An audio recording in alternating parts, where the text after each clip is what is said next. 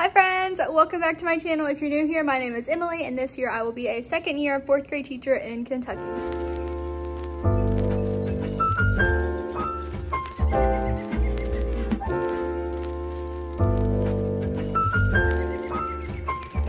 Okay, so kind of lots to catch you up on. I'm gonna try and set my phone down so I'm not like shaky.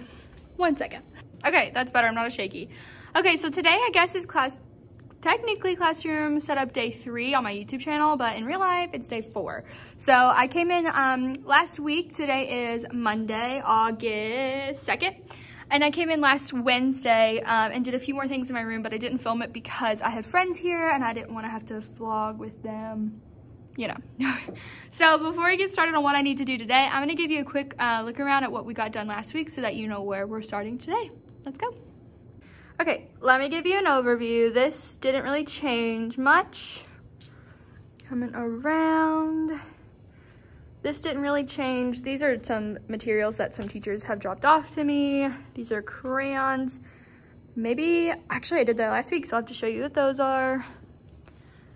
My voice levels are over here. I ran out of transfer tape, so I wasn't able to put them up, but I got some this weekend, so I'm able to do that now. Let me talk about these crayons while I'm here. So last year I gave them crayon boxes, just regular crayon boxes. The cardboard, I seriously swear, was destroyed within like 5 minutes. I'm just kidding, that's a little bit extreme, but at least like, you know, within the first like week or so. So I found these at Walmart this year. They are just little boxes like this that hold a 24 pack of crayons. So that is what their crayons are going to be in this year. Hopefully these last longer. This is so aesthetically pleasing to me. There's a picture of this on my Instagram if you want to follow me there at miss.bees.class, just because it looks really cool. So hopefully that'll fix our crayon problem. Here's an overview. My table's a mess of things that I've brought in this time. This all kind of looks the same. Last week I kind of worked on my class store a little bit. I will talk about this later on, but I got started on that.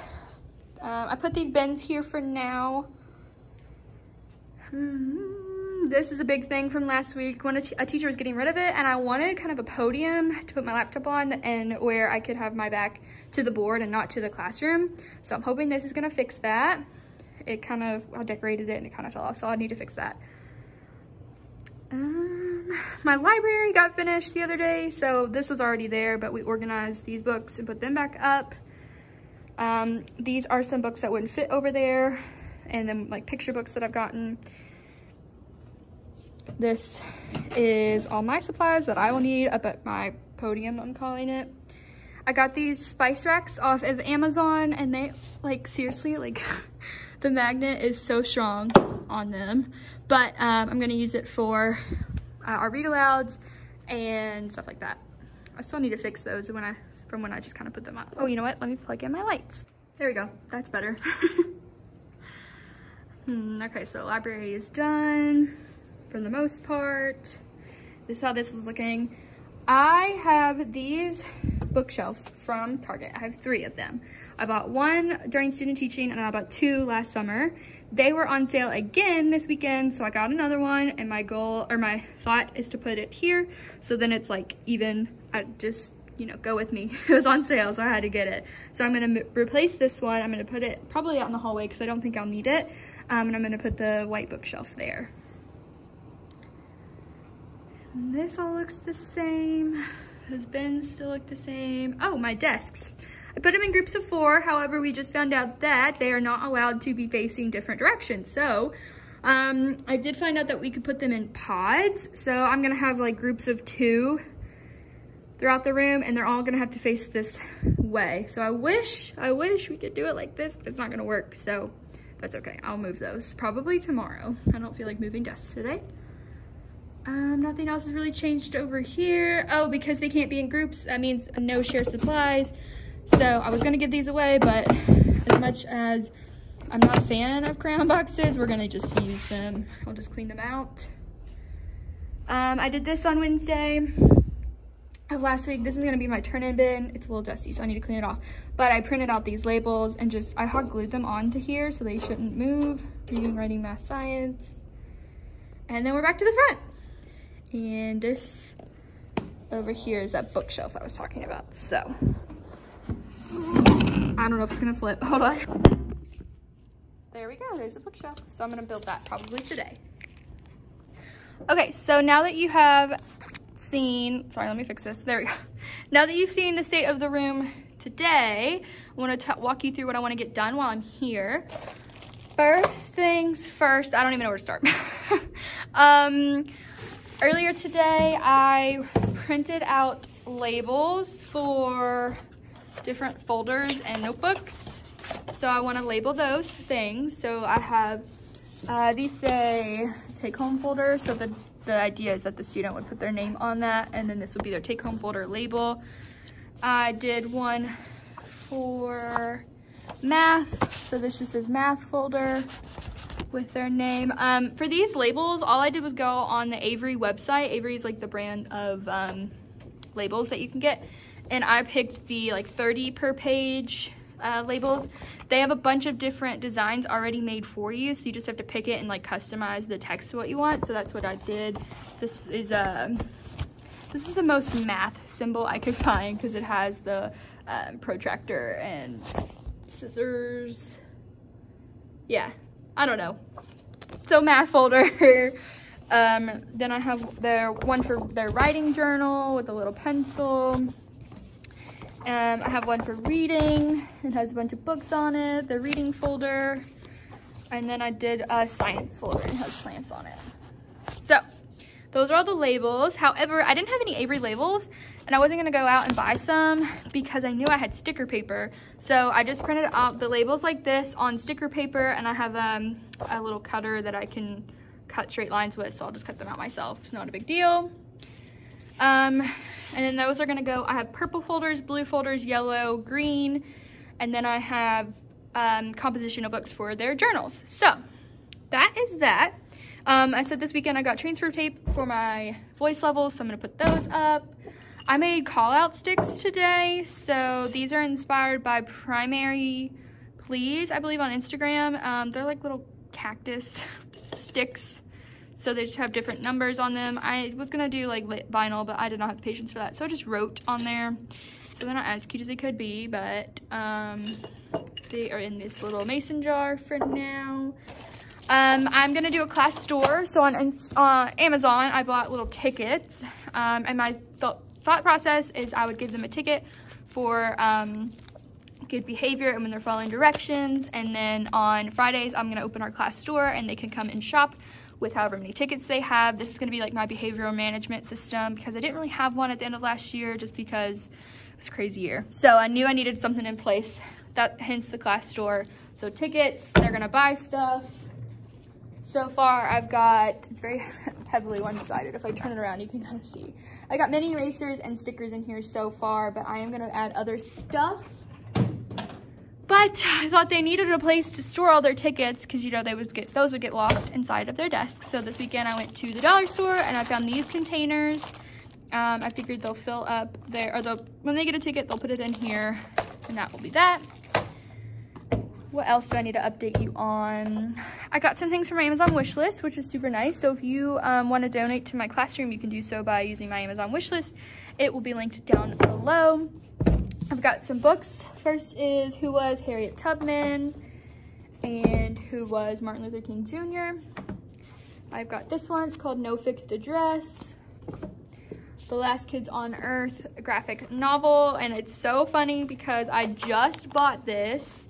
Actually, oh my goodness, no. Okay, so this one is just the regular book, but I do have the graphic novel version of this, and I just bought it like 2 weeks ago, and I didn't know somebody got it on my wish list. But that's okay. It's good to have two. Got this one, is called Home of the Brave and Fish in a Tree.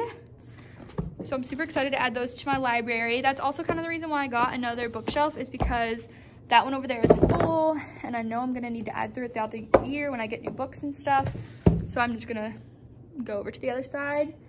My grandma also got me some things on my wish list. One of those being this laminator, which I'm super excited about. I have one at home now and one here.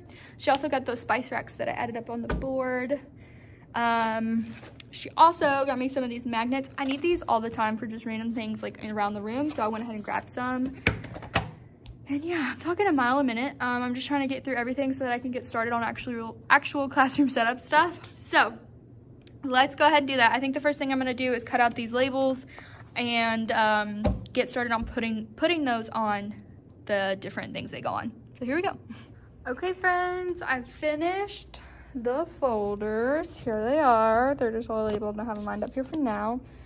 And I thought I had composition notebooks, but I don't. So I think I ordered them like with my school supply list this year. So I will do those at another time. I have a few extras of each label. That way, in case if I get any more kids, I can get more folders and label them.